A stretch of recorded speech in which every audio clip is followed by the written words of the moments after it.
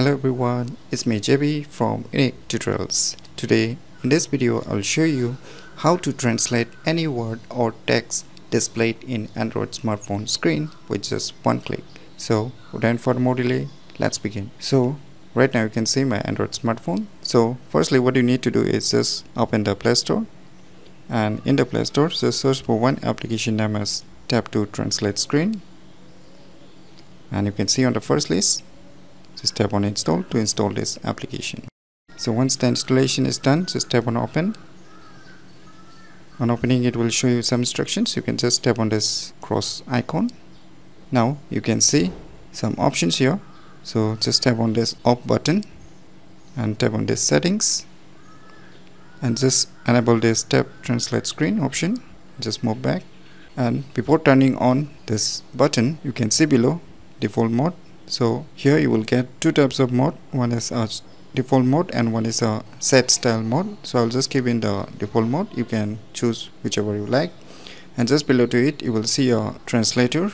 So you can select your different translator here. You can even select a offline Google Translate also. So right now I'll just keep it as it is, and from which language you want to translate. So I want to translate from English to Hindi, just to give you an example. So let me select Hindi here. You can select any language whichever you like. So firstly select your respective language, and below you will see some more options like translate. So you can directly translate here also by copy pasting the words or text inside this application itself. And just next to it is the settings. So under the settings you will get one cool options.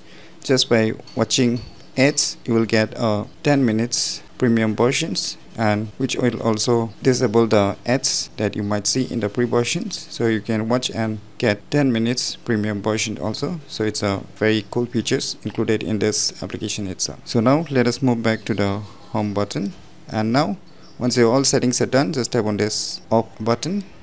Now just tap on this allow.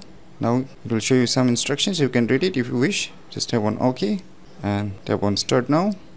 Now it has been started. Now you can see one floating icon. So you can see here floating icon appearing red.